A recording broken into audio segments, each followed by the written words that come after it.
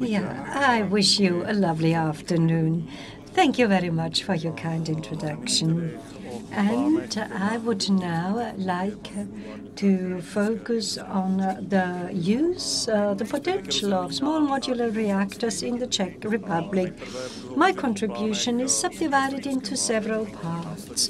First of all, I would like to focus on the plans of the current Czech government and on the SMR program of the Czech company and the project in this context by Czech industry. And then I will provide you with a personal comment on the situation. Well, let's start with the plans of the current Czech government. Well, first of all, the Czech government holds several roles this year and has to perform several activities. It has to update several key documents on energy management and on climate protection. Plans for climate protection, the Czech plan for energy management and the climate, and this is something every EU member state has to do, and the state energy concept. Regarding the state energy concept, I would like to highlight that the latest update stems from 2015, and you can imagine the level of technology and development and the price developments we have seen since this year. And I would particularly like to focus on this concept. But this concept is to be updated this year, and the draft has already been published. It provides the basis, the fundamentals. And here I would like to share with you a summary of the most important items. Well, most of you will be able to read Czech or understand Czech, but nevertheless I would like to read it out. So there's the call, condition, requirement, that 90% of electricity requirement is to make sure that energy coverage is 90%. So 90% of domestic consumption needs to be from sources located in the Czech Republic. Well, the aim is to achieve roughly 50% share of nuclear electricity generation by 2050. Well, in the Czech Republic, we had uranium, we mined it, and enrichment of fissile material was not performed in the Czech Republic. So the question is, in how far are we actually independent when it comes to energy production? And then, as I have already referred to, the 50% share of nuclear electricity in the energy and electricity mix is to be achieved by 2050. So we've heard 56%, and 56% is quite a number. So only France has a higher share of nuclear power in electricity generation. Currently, it is 36%, the share of nuclear energy in the energy mix. So what does that mean? That we will obviously seek to increase the share of nuclear energy, and the generators are 3Gen of the third generation generators, and the concept already refers to the potential of small and medium-sized modular reactors. And what is highlighted is that the ground has to be prepared for the first SMR project to be launched in the Czech Republic in the 1930s. And originally, the scenario was that primary nuclear energy had to be prepared. And based on the debate and on pressure exercised by experts, a scenario will be included, and this is the scenario, the further development of renewable sources of energies. And this is not the only solution to achieve an energy mix that does not generate any greenhouse gases in the Czech Republic. So here are some quotes from Czech government members and a seminar, energy safety in the context of the Russian aggression war in Ukraine, and what is the impact on our energy generation, on our energy supply. And our Minister of Trade and Industry said our interest is to be part of the nuclear renaissance in the world, to become one of the nuclear powers. And actually, in the past, the Czech Republic was leading when it came to nuclear research and nuclear development. Well, around the world, others have overtaken the Czech Republic, and we now are lagging behind. So he also alludes to people's feeling of pride. And the first SMR is to be opened on a current facility, a nuclear generation facility. And his deputy minister of industry said, well, other sites for small modular reactors could be, for instance, brownfield sites or former coal-fired power plants. So, well, what are the plans of the current Czech government?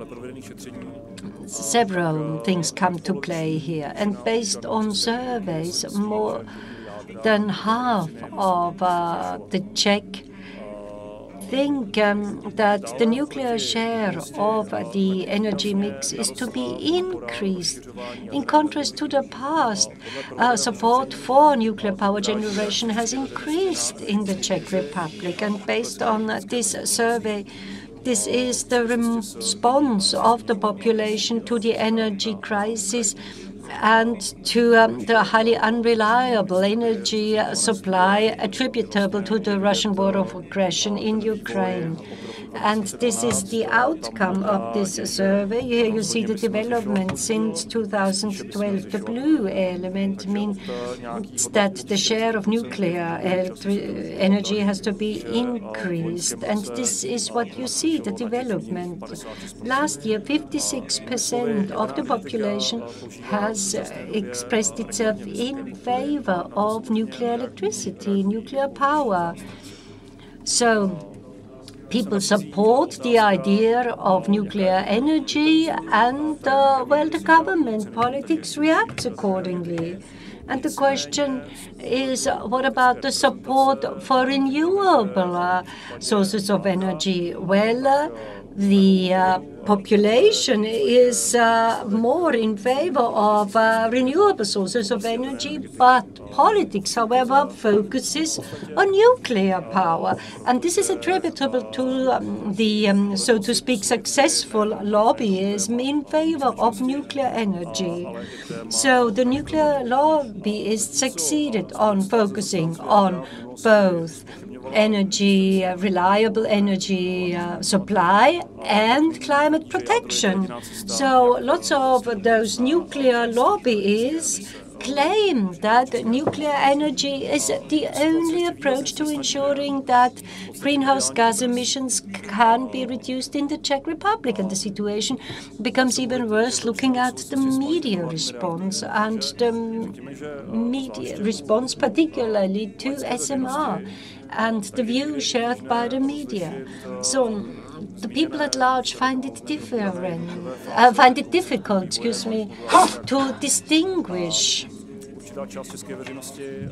between the phases of development and design of SMRs. And due to media coverage, people believe that SMRs are ready for operation, that they are fully developed. And this is what I often hear in debates when we speak about wind power plants, and they ask me, why do we have to focus on windmills if the SMRs are already here, functional?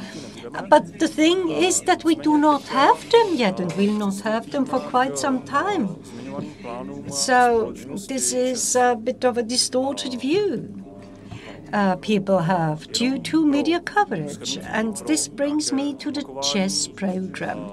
So, summarizing the main features, the Czech company is one of the largest companies in the Czech Republic based on sales and turnover. It ranks third or fourth.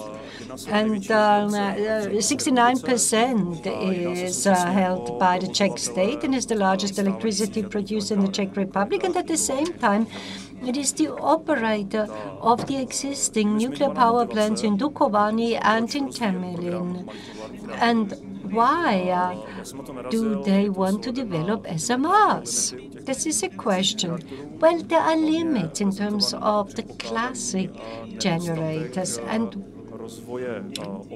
what they say here that renewable sources of energy cannot be developed to a level that the increased energy demand can be met.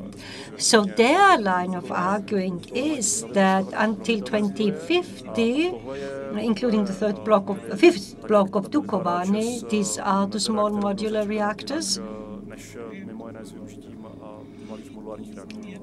that these SMRs will then cover the demand. So this gap you see here in terms of renewable energy production, renewable sources of energy, and energy demand. So what do they say? What does CES say? They want to create a powerful regional research center. And this is the South Bohemian power plant I referred to. A regional production center for critical primary and secondary circuit components is to be developed, and restoring strong competence when it comes to building and constructing nuclear power plants in the Czech Republic. And then the role it needs to play in the global and regional supply chain, operational excellence, including providing operational support for other investors in the region, then creating a training center in the region, and rebuilding strong capabilities in terms of knowledge on the energy system, teaching, education, and then creating a service center for the region. In the morning, we heard about developments in the nuclear energy, but the Czech company remains conservative because they only want to focus on light water reactors. Some high-temperature reactors or the molten salt reactors, fast reactors, will not play a role under the CES program. So who will supply the light water reactors? Well, we do not know, and CES doesn't know either. However, there is a list of potential suppliers, and this is an alphabet. So this is a non-prioritized list. This is just in alphabetic order. Well, what you see here is the designs they consider. Here we have the new scale that has already been referred to, and in terms of licensing, this is actually a project that has already progressed quite far. Then there are projects, as mentioned, from the US, further US programs, then from France, South Korea, and the UK. And here you see the performance and how these reactors are to be realized on the sites. And this list, as mentioned before, is just given in alphabetic order. But it is to be expected that in the future, it will be important where these reactors are located and how they can be connected to supply. And this is based on what Czech has said. So what about the milestones from the Czech's point of view in terms of realization and licensing? Here you see the individual concept here. This is the planned deadline for the first-of-a-kind reactor. And then the planned commissioning of the first-of-a-kind, and one is planned, and the others is actually the reality. I personally do not expect that one of these reactors can be made operational by the end of this decade. We will see how developments continue if somebody succeeds in achieving these milestones in the first half of the 2030s. So where are these reactors to be built? I mentioned the South Bohemia nuclear park, but the sites, we considered more than 20 sites as potential locations. Now the list has become shorter, and this is where you can see the current status. Anticipated locations might include Temelin with the existing nuclear power plant, Tušimice, Brno, Rovkidny, Porici, Maročvić, and Dukovan. This is in a coal mining region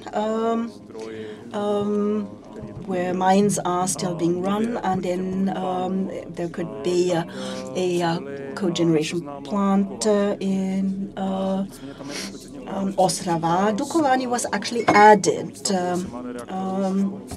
and SMR can only be commissioned after blocks 1 to 4 have been shut down, which should be should take up to 2035, but there are also applications for an extension of the operating period. So we can expect Dukovany to be operational until 2045. So it's going to be the last power plant to be replaced at the end of the 2040s. What is now the difference between the sites where there are nuclear power plants? There, Czech can use the results from geological investigations and other previous investigations, and there are also options for cooling water supply and transmission lines for the power grid. Czech is, of course, using the smallest resistance and would like to start in Dukovany. So technology is supposed to be tested there, and this should become the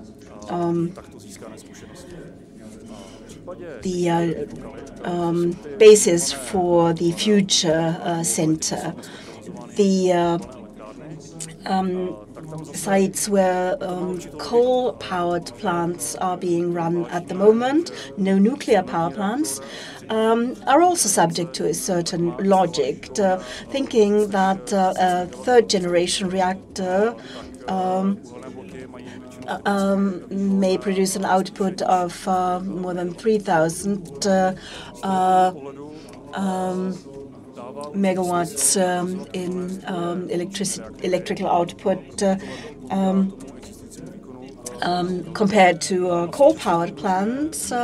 It does make sense to use higher output plants instead of coal-powered plants, coal-fired plants, whilst one is able to use the existing connections to the road system, to cooling water, access to cooling water, etc. So you can actually figure out where the problems could lie. wherever nuclear power plants have been run so far, nuclear sites, the existing structures can be used and the existing results of explorations can be used. Tušimice is a non-nuclear site. It seems to be the most suitable compared to other sites. In others, there are potential risks and further research will be required.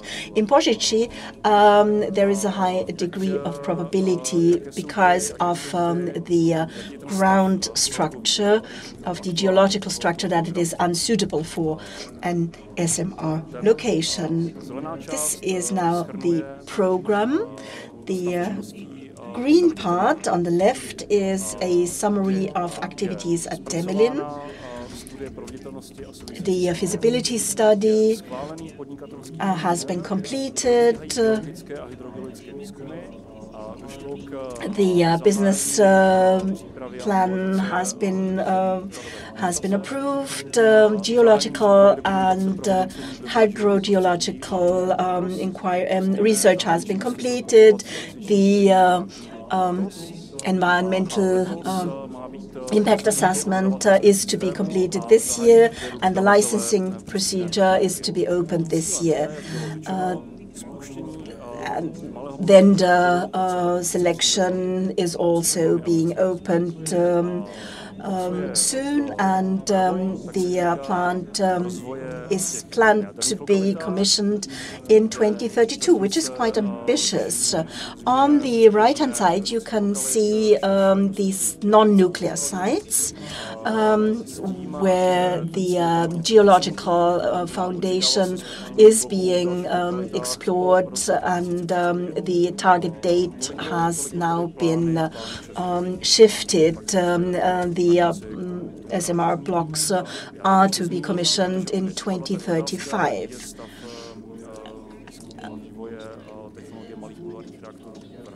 The question has also been raised what the status, the technological status of SMR projects are, both in the industry and in other institutions. As regards the beginning of development, we might assume that it was in 2015. It was started off by Energy World Project, which is a subsidiary of Czech. It is an MSR which has been under development since then, and being developed by Czech. It has a planned output of 8 megawatt equivalents. It's an MSR with 3 circuits using salt in 2 and CO2 in 1. In practice,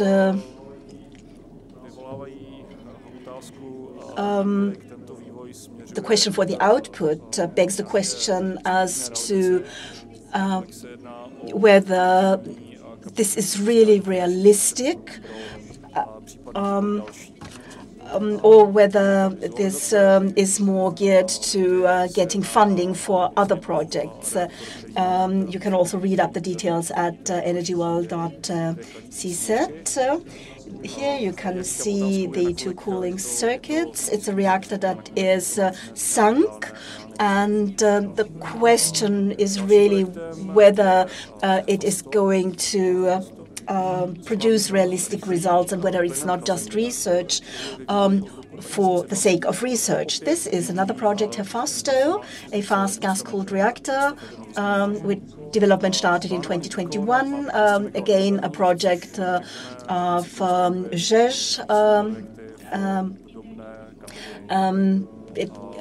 with similar targets as in the previous project. Here's the visualization. It's more similar to a classic power plant. a generation 3 or generation 4 power plant. Here's the timeline. It is expected that a strategic partner will join and that design should be finalized by 2025. Licensing should be completed by 2040. So research is underway. Money is being funneled into it. But the outcome comes with a big question mark. The next project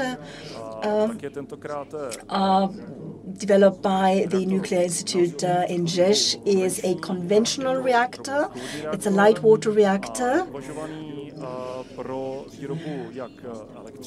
It's planned to be used in electricity generation, but also in for use in thermal mode, either 30 megawatt output in condensing mode or 9 megawatt of electricity and 72 megawatt of heat. The project has been underway since 2021. Here's a visualization. It's always good to look at this, if I may note that. Often enough, a designer or an architect is being brought on board to design something that is distinct and different from the box-like previous reactors, just to show that this is pleasant to look at and it's something different than previous generations. So if the content is basically the same, at least the outward appearance is different, and this has an impact on the public. Here's the next project. It's not being developed by the Nuclear Institute in Czech, but the Vitkovets Group. It's a light water reactor which is being developed, has been developed since 2018. The planned output is 50 megawatts of electricity, 175 megawatt tons of heat. It's a conventional reactor, and according to the timeline, the discussion on the licensing conditions are to start next year. But again, the question arises,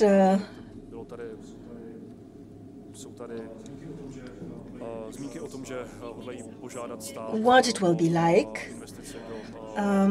What we hear is that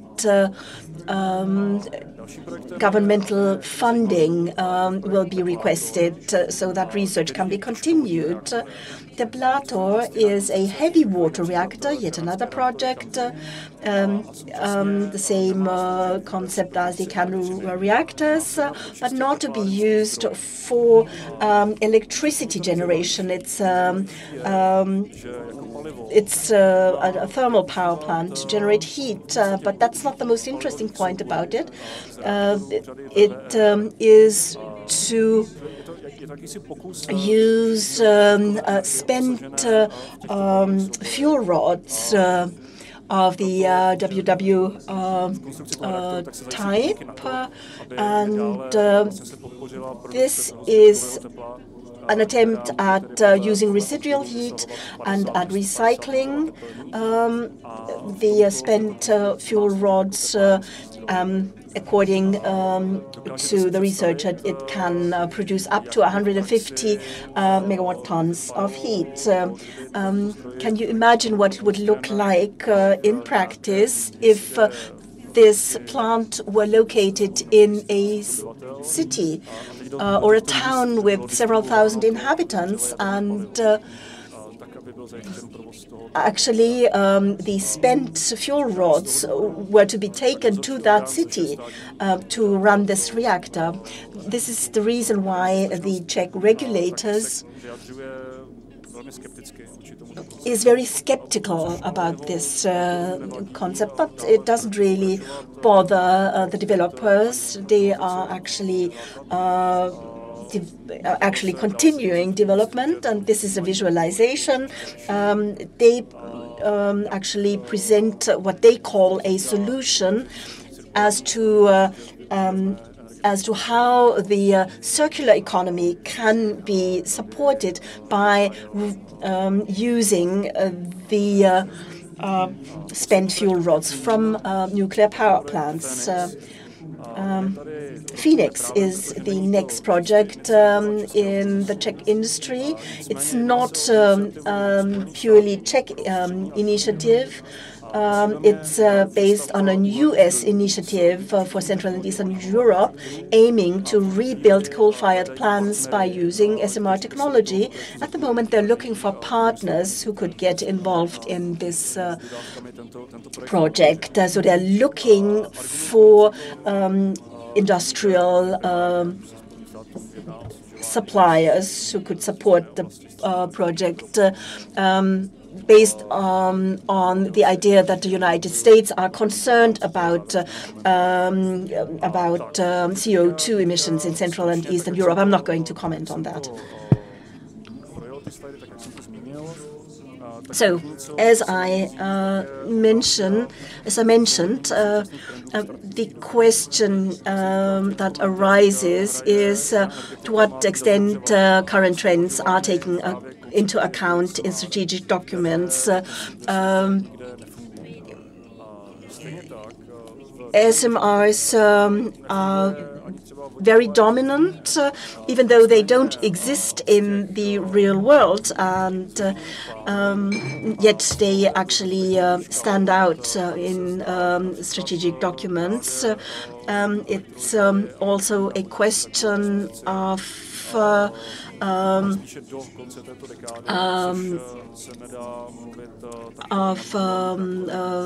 other alternatives, because SMRs do not exist while electrolyzers to produce hydrogen will be available at the end of the decade. So it would make sense to focus on that rather than SMRs. The second question that arises is the replacement of existing coal-fired plants by 2030. That's the plan of the Czech government. But how is that going to happen if 2032 will be the year when the first SMR can be commissioned?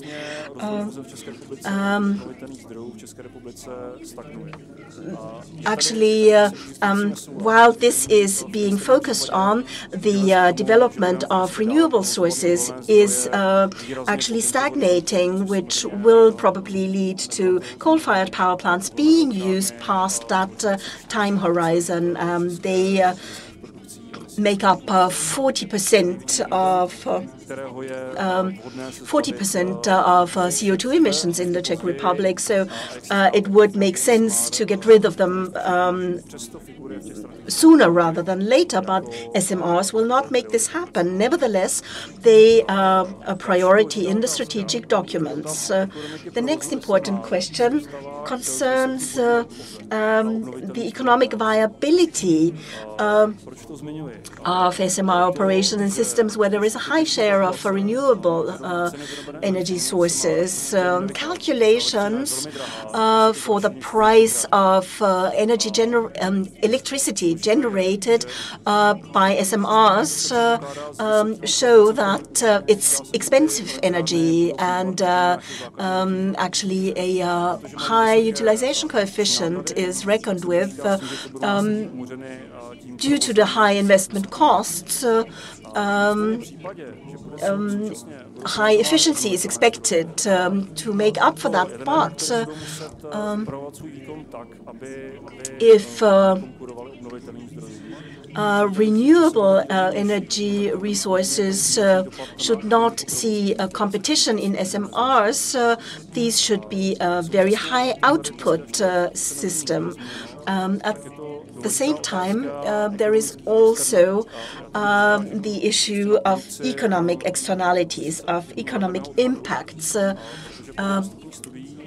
and that has to do with highly radioactive waste. SMRs will probably produce much more radioactive material waste than existing nuclear power plants. This has a bearing on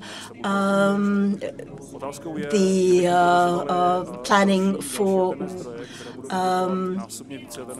the waste deposit sites, and it is clear that we will not have enough sites to bury our nuclear waste. The last question is to what extent domestic SMR projects are competitive. These concepts are all based on reducing the price once these SMRs can be, or their component can be produced in series, so in a high number of units. Czech is actually looking at 7 potential suppliers. They are closer to making SMRs materialize. The situation will be similar as in classical reactors.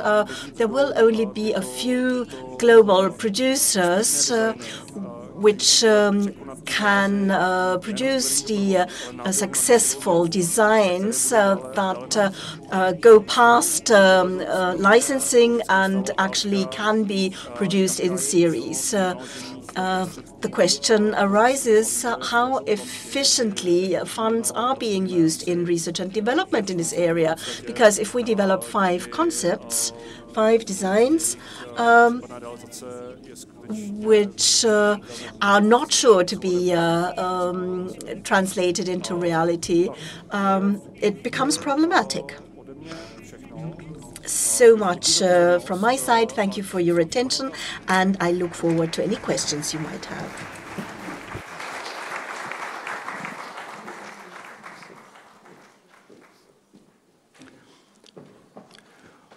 Oldřich Sklenář. Oldřich Sklenář. Thank you so much for your great presentation. We're looking at these colorful pictures and listening to what you say. You really see that these bubbles are exploding. This design really explodes, although Anna has presented most beautiful pictures, but well, they're just bubbles. I would suggest that we focus on questions at the final panel, since we have already passed the time. So a warm hand for Ulrich Sklenář.